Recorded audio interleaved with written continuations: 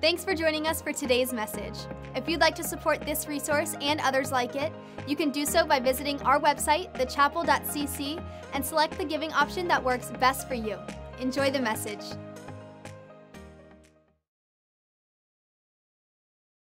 In the last week or several weeks or a month ago, you and I have made decisions that as soon as we make them, we go, you know what? This looks good. This is looking really good. I'm glad I chose to blank. I'm glad that I'm glad that I. And then as time goes on, you realize, wow, okay, that was dumb. We have all made some crazy, what I like to call just dumb decisions.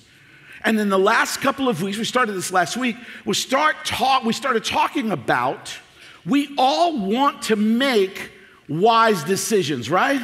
We all, that's good. Okay, all right, that's encouraging. All right.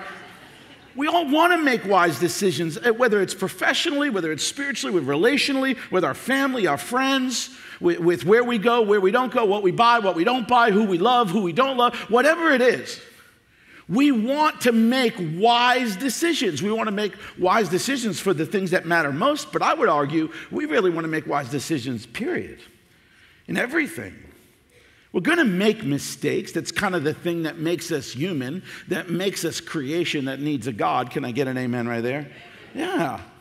But we don't want to make the same mistakes, right? Let's make some new mistakes. Let's make some new ones. We don't make the old ones. I feel kind of, dumb if I keep making the same mistakes.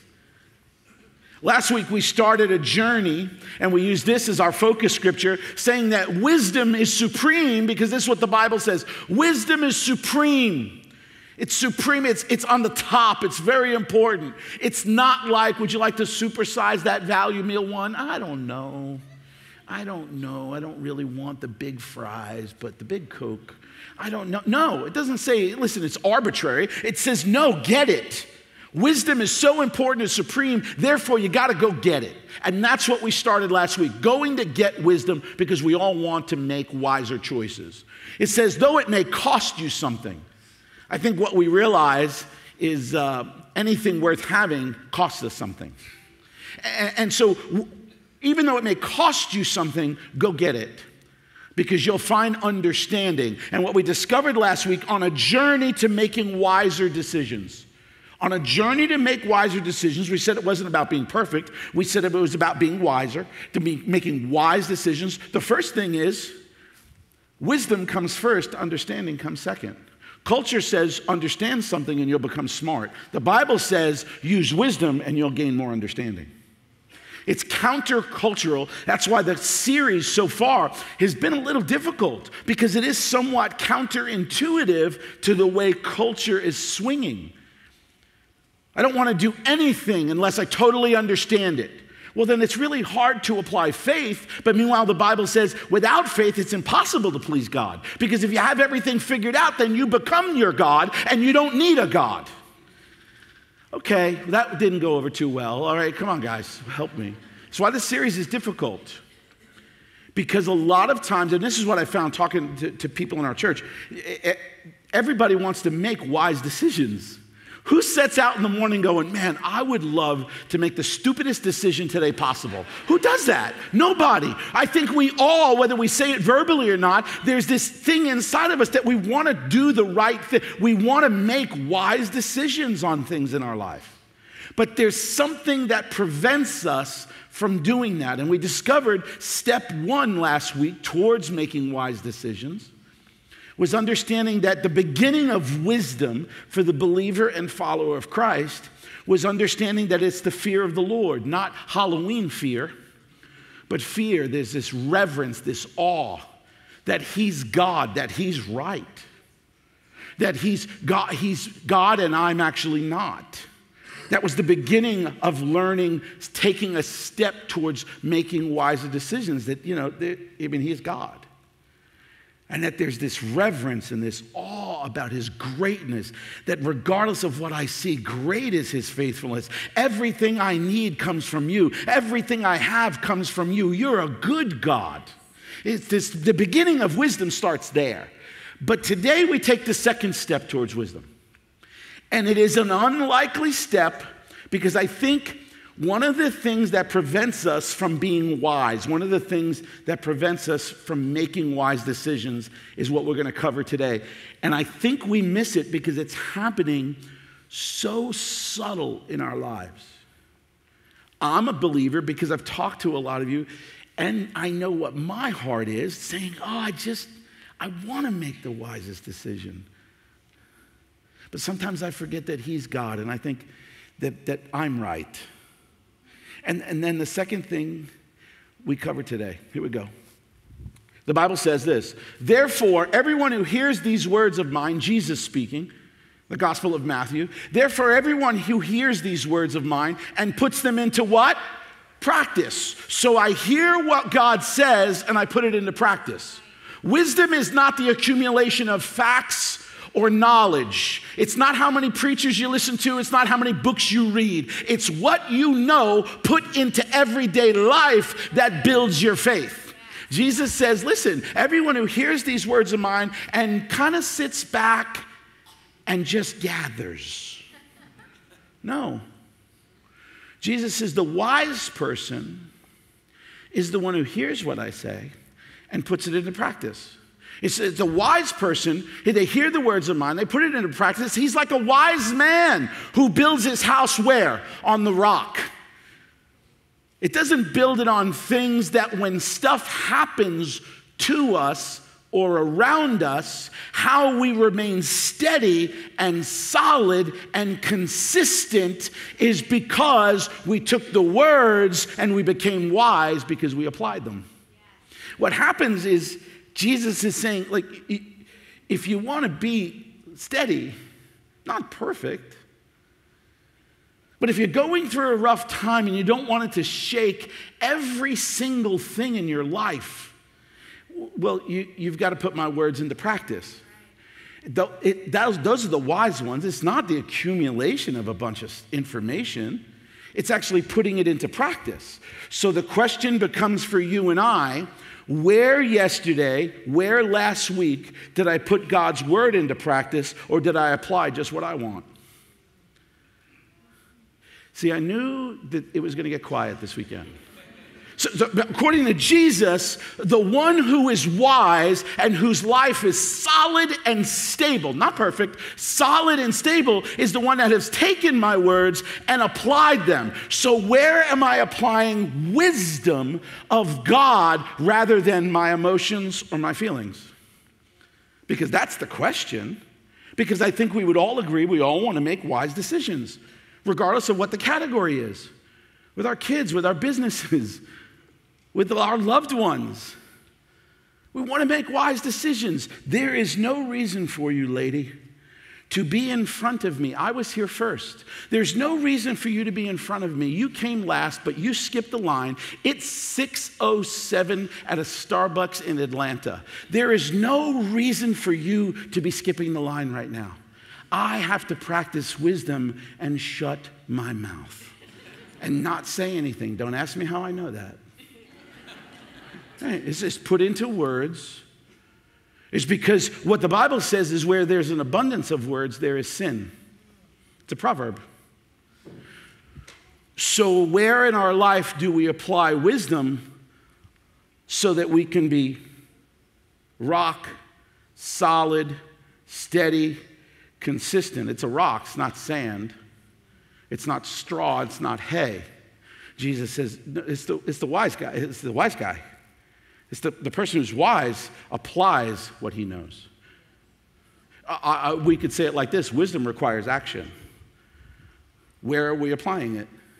Where are we applying wisdom opposed to, where are we applying wisdom opposed to what we want? Because a lot of times being wise has nothing to do with what I want.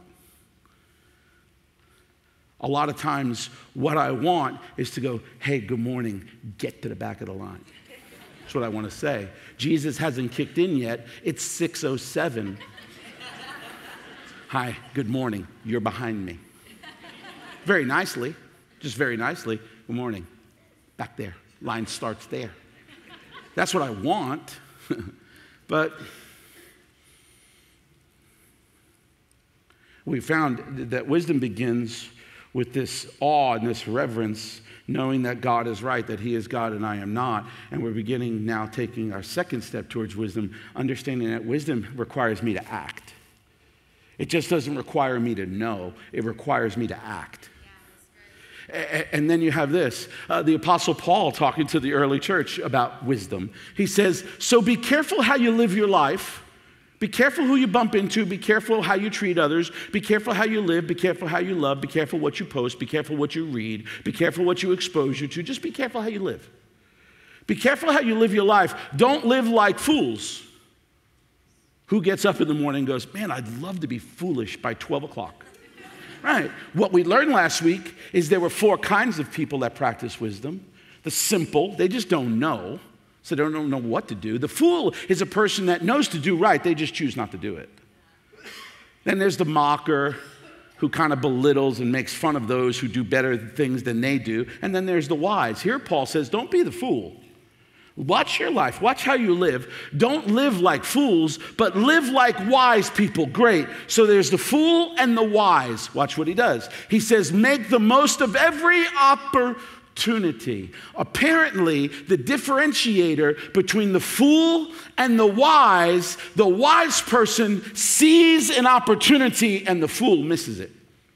The wise person sees an opportunity in their life to go, here is a place where I can apply some wisdom. Sometimes we just don't know. We don't know to apply it, and we're simple, the Bible says. Not in a belittling way, we just don't know. But the fool knows what to do. They just choose to go, hey, lady, get to the back of the line. Well, Paul says, be careful how you live, not like the fool, but by the person who sees an opportunity to apply wisdom. They see this would be a great opportunity after my wife of almost 30 years says something that she knows is going to irritate me to high heavens. She knows I hate when she says this. Do I shut my mouth or do I just go, what will I do? Right. Will I apply wisdom or will I apply what I like to call Brooklyn? What will I do? Right. So apparently the difference between the wise and the fool sees the opportunity to apply wisdom. The fool doesn't. The fool sees it as a way to express himself.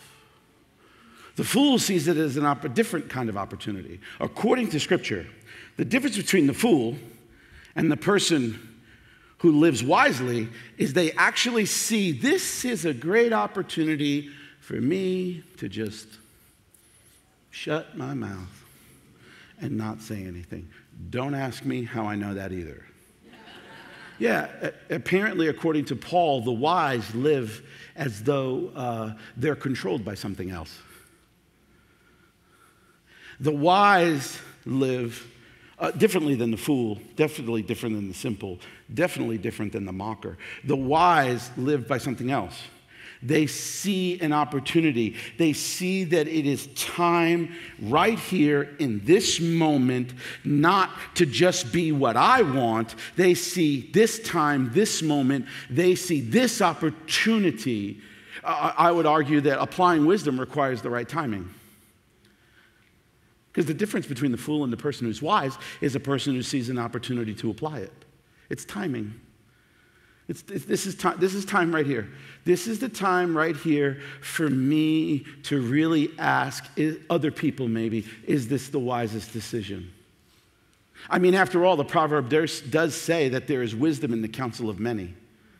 But we have a tendency, you and I, to want to be right so much that we become the smartest in the room. You ever meet those people who can't be told anything?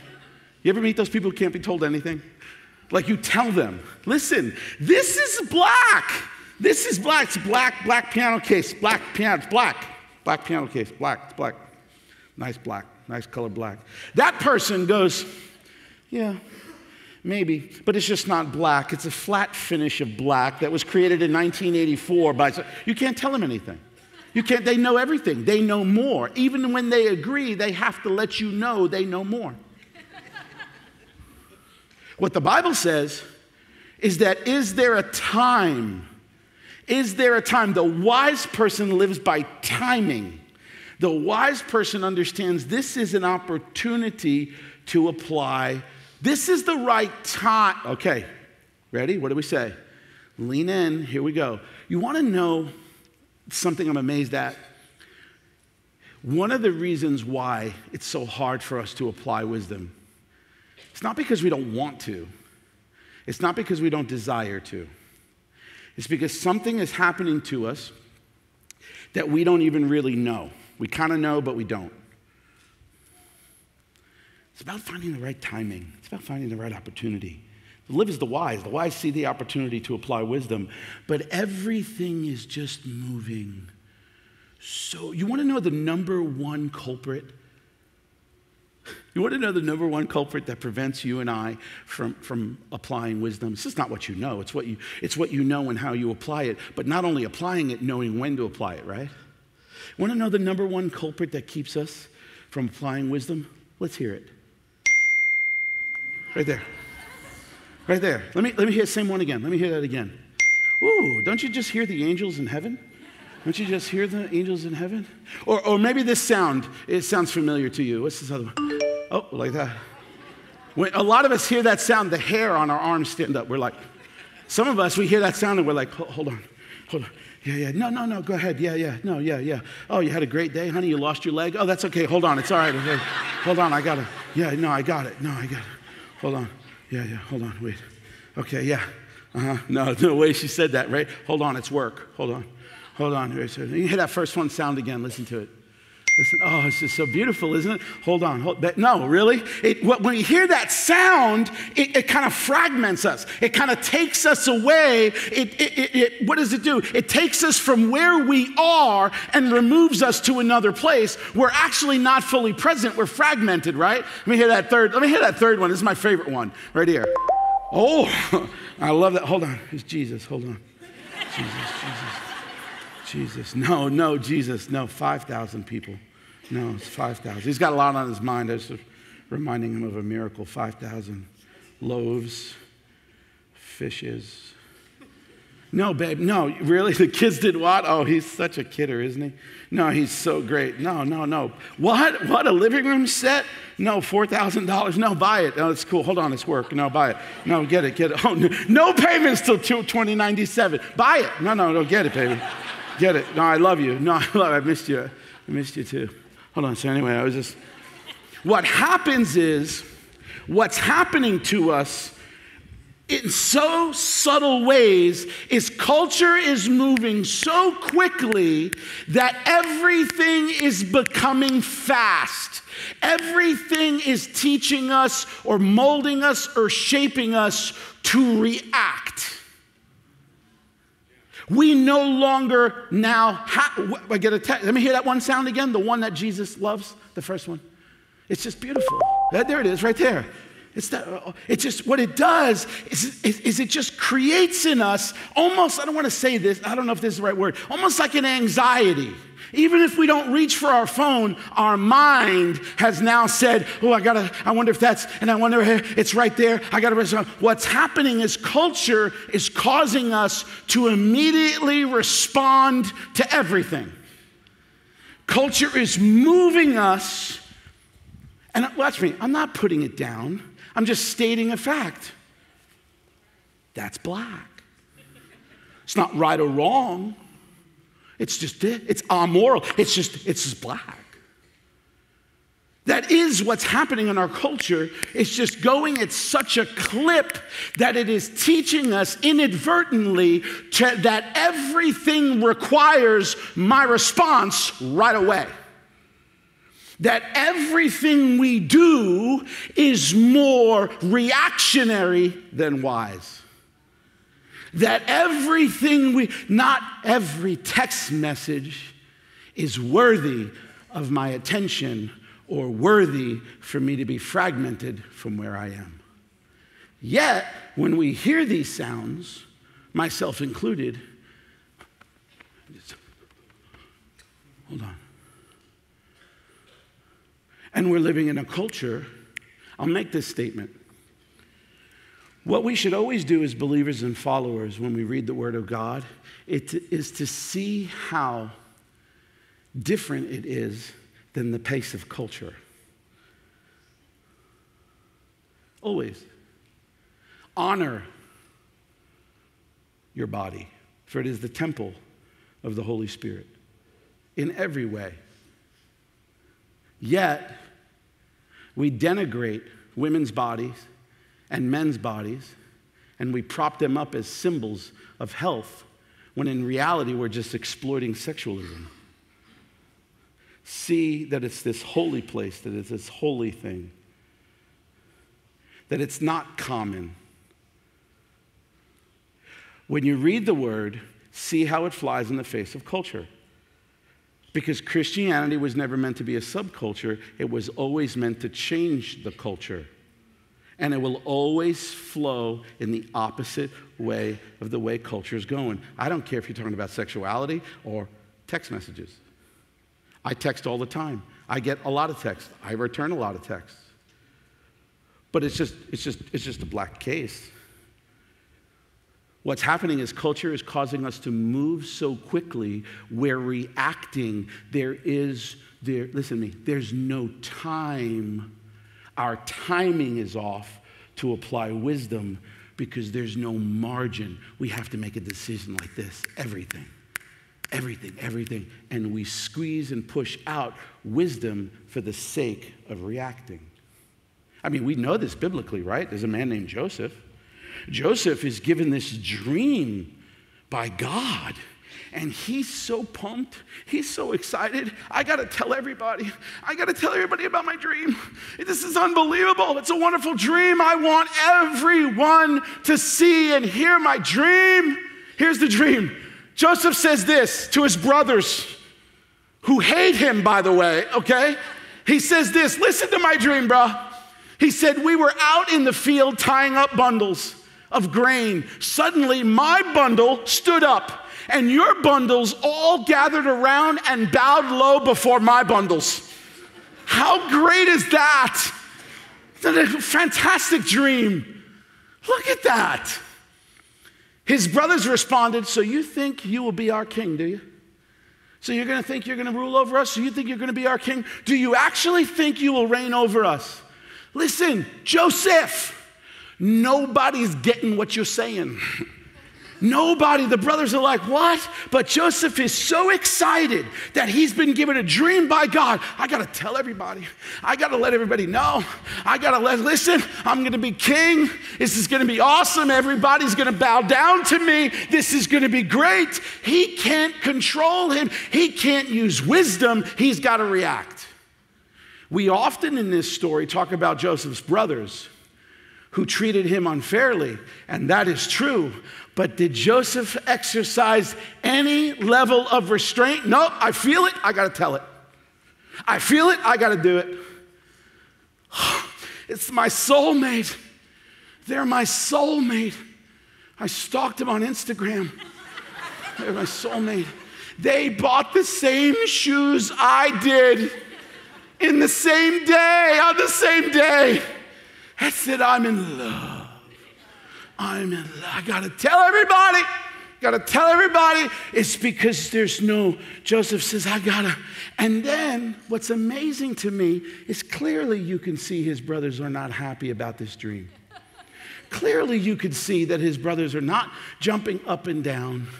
Oh, Joseph, it's going to be so wonderful that you, the youngest brother, that we serve you and you be a king. How excited. I knew you were a king. You had it in your little bro. It was awesome. Nobody's doing that. Nobody's excited about that. But Joseph, because he's so excited and he's got to get it out. He's got to tell everybody. He's got to react. He doesn't even see that his decisions bore no fruit. He didn't even see that his decision to maybe I shouldn't have said that because it's not going over the way I thought. He doesn't see that. How do you know? He tells them another dream. He says, and the brothers hated him all more because of his dreams. And then Joseph doesn't even get it. He says this, Joseph had another dream and again told his brothers, Joseph, you're making the same mistake. He says, I told him another dream. Listen, I've had another dream. He said, the sun, the moon, and 11 stars, which represented Joseph's family, bowed low before me. Isn't that exciting? The story goes on to say they tied him up and threw him in a well. Right. Yeah, we say this a lot at the chapel. The Bible, the 66 canonized books are perfect. You don't need to add anything to it. You don't need to take anything away from it. It is actually perfect the way it is. And in this culture, that's very difficult to imagine or wrap our heads around, but we do it here. Right. What you don't find is Joseph going, ugh, man, it feels like a really spiritual dream, but let me go ask somebody who's had some experience with dreams. You don't see that there. What you do see is a bad reaction, but Joseph doesn't even get it. He's got to tell him another one. What you don't see is Joseph saying, hey, let me just go ask somebody who has like a gift in interpreting dreams, like, hey, help me out. I think this dream is of God, but 11:30 last night, I had to have the fourth meal, and it was a burrito. So is it the burrito or is it God? Right. You don't see Joseph asking for anything. What you see and what you find is Joseph reacting, not being able to have time or a moment to apply wisdom. What you find is that Joseph is so excited. Joseph is so enthused. He's got to tell everybody that he just reacts. See, because I believe you and I want to make better decisions. I believe that you and I want to practice wisdom, but a lot of times we just get swept up into a current that is moving so fast that we have no margin. We have no space. There's no pause. There's no pause to apply wisdom. We're just used to reacting. Because that's the way.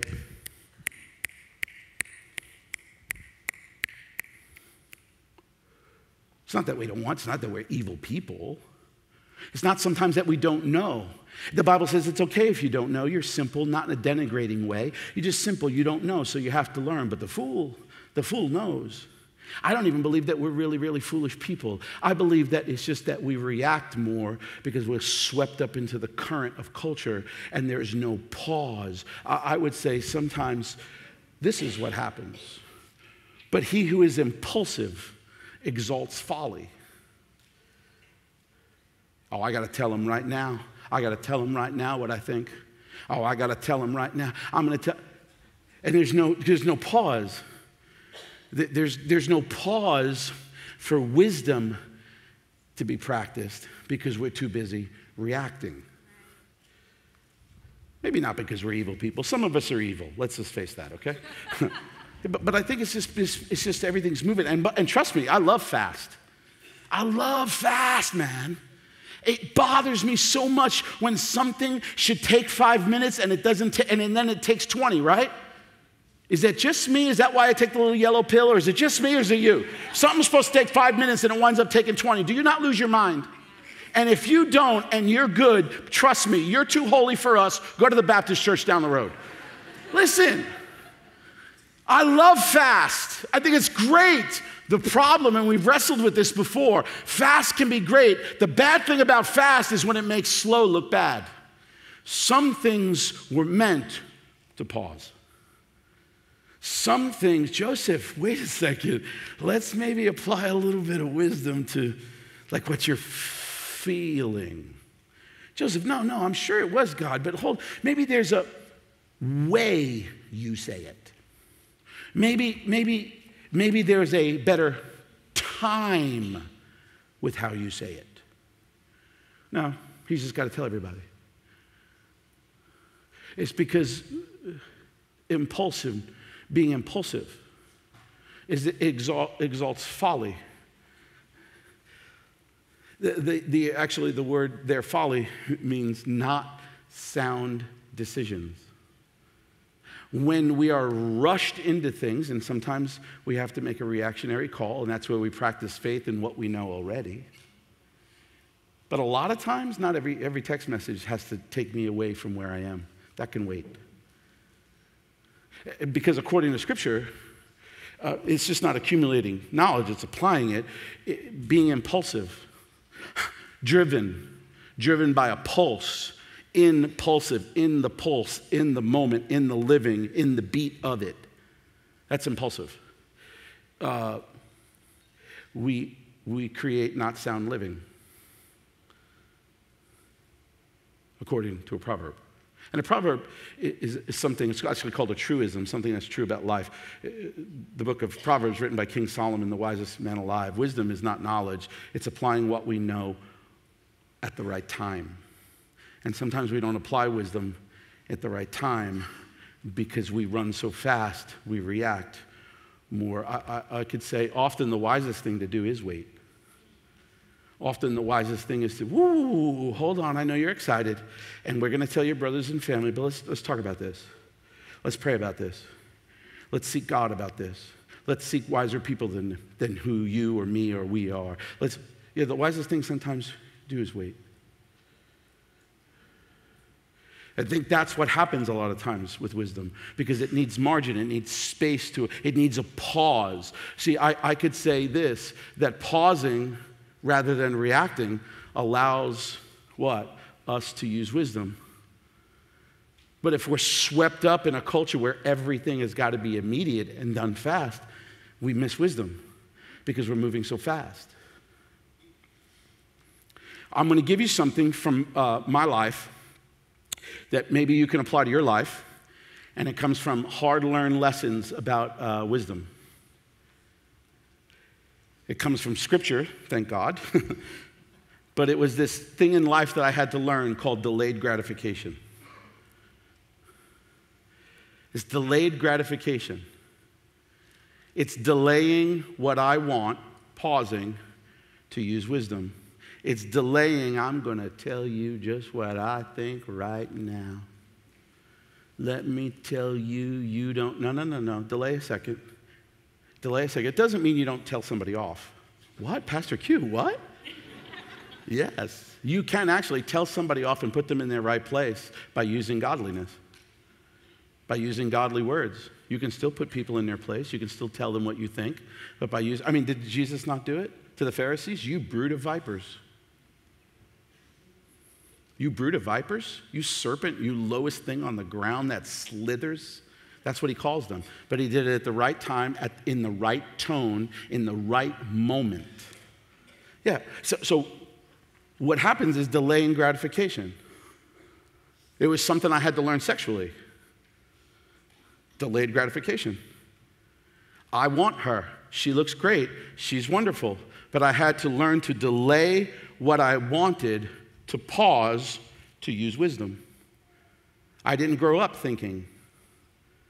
I grew up thinking that the ultimate expression of love was sexuality. When really, biblically, the ultimate expression of love is servanthood. Cricket. I knew it was going to get quiet there. Yeah. Right. So when you grow up like that, you have to learn, if you really want to apply wisdom and you really want to be who God created you to be. It takes time, by the way. You have to delay gratifying, so you're paused, so you choose what is wise. You have to delay what I want to tell them off right now. I want to post that right now. I want to send them that picture right now. I want to do, right. I have to delay what I want, so there's a pause, so I have time to choose wisdom. It's very difficult when you live by your senses and not live by the Spirit. It's very different. It's very difficult. But it's what I like to call the art of delayed gratification. It's an art. It's an art to recognize what you really want. I want to be in love. I want to be loved so bad. I want to be loved. I just want them to accept me for who I am. I just want them to see me without makeup and love me. I just want my wife to love me regardless of how big my beer gut is. Regardless, you should love me as I am. The appetite for that becomes so insatiable that we actually lower our standards to get what we want. So what happens is we have to delay what we want, so we choose what is wise. How can I say it? I'll say it because I'm feeling spunky. Some of us are dating people because the appetite to be loved and to be accepted is greater than practicing wisdom, when wisdom says, do not unequally yoke with those who do not believe like you do. See, because the appetite, because it's delayed gratification, it's delay it. I can go buy the couch right now. I can go buy the couch right now. $3,000 leather, double recliner. I saw it. My kids are graduated. My kids are married. We paid off college. We did it all. We rich right now. I'm just telling you. I'm just saying. 2 weddings. You out. You out. I keep taking stuff over to their houses. Like, this is yours. They're like, what is that? Oh, it's yours. It's yours. I find in boxes and boxes in the garage. It's yours. We got so much money right now, my wife and I. It's crazy. Now, I can do it. But then I have to begin to think, well, I can get it, but have I really made a difference with what God has given me to move the kingdom forward just in our church? Have I done that enough? Have I prayed it enough? Pause. Delay gratification, not that I won't get it, but is now the right time? Is this the opportunity to practice wisdom? It's plaguing us like crazy. Just because we can doesn't mean we should, and we're going to hear it all the way through the whole series. It's just the art of delayed gratification, whether it's wanting to tell someone off, whether it's wanting to post something, whether it's wanting to give myself to someone, the art of delayed gratification. It's practicing this so that there's a pause and we don't react, so that there's a pause so we can choose what's wise. We had 4 months ago, we had someone come to us because we're looking for our south location, south of town. Very difficult. We had someone say, hey, listen, I got a building. Here it is, blah, blah, blah. It was a great deal. We walked around. I went down there with some of our elders, went down there with some of our staff, looked around. It was great, this and that. And it's the best financial deal you could have asked for us. It was unbelievable. It was amazing. I was like, what? God, you're so good. You're so good. God goes, look, but I need an answer by the end of the month. We had 6 days. Bye-bye. Didn't give us time to do enough due diligence. Didn't give us enough time to cross our T's and dot our I's. Didn't give us enough time to seek wisdom.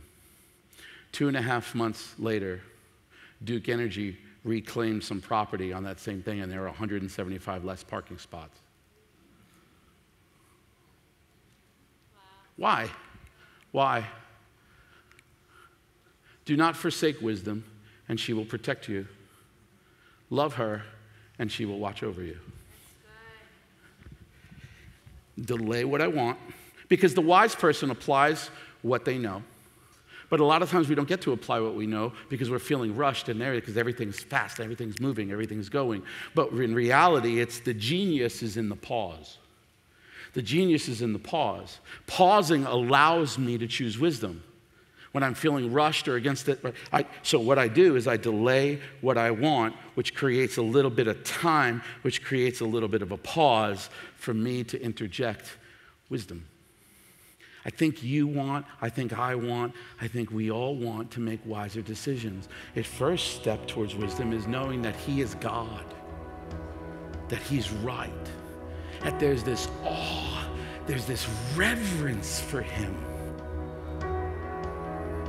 The second step is understanding that I don't need to react sometimes. I just need to pause for a moment. Delay what I want so I create margin to use wisdom. And listen, people already asked me after service, well, I've been thrown into a situation I have to by Thursday. Some of us are put in situations where we got to give answers right now. And really what that is a gigantic opportunity to apply that your steps are already designed and made of by the Lord, and he is with you, and practice faith. But in most cases, delay the gratification, whatever it is, create the space and the margin for us to practice wisdom.